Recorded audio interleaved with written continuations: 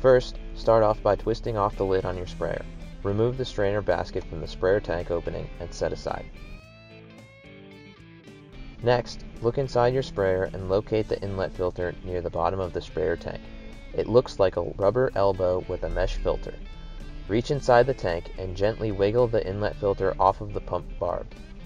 This would be a good time to clean off the filter screen on your inlet filter by pouring fresh water on it and wiping it with a clean cloth.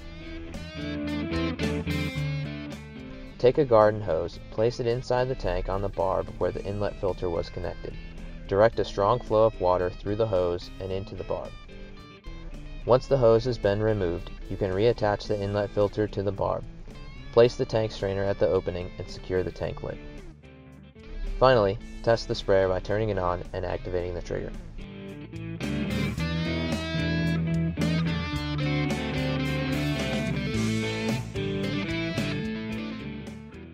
First, twist and remove the spray gun from the end of the hose. Place the end of the hose in a bucket of water, allowing the water to enter the hose. It might help to bend and move the hose. Place the spray gun back on the end of the hose and reattach it. Remove the lid and fill the sprayer with around a gallon of fresh water.